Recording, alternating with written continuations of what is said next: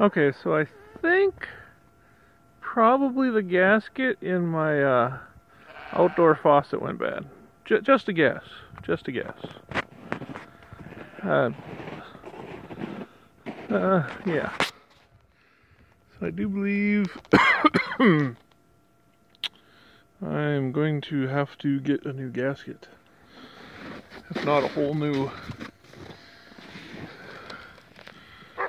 outdoor faucet.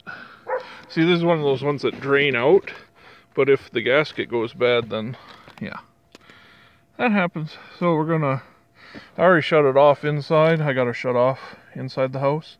So I will try to thaw it out and see what's broken.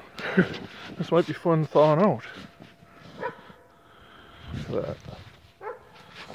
Hopefully it didn't waste too much water. Probably 5 gallons. Luckily it's been super cold, so it probably froze pretty quickly.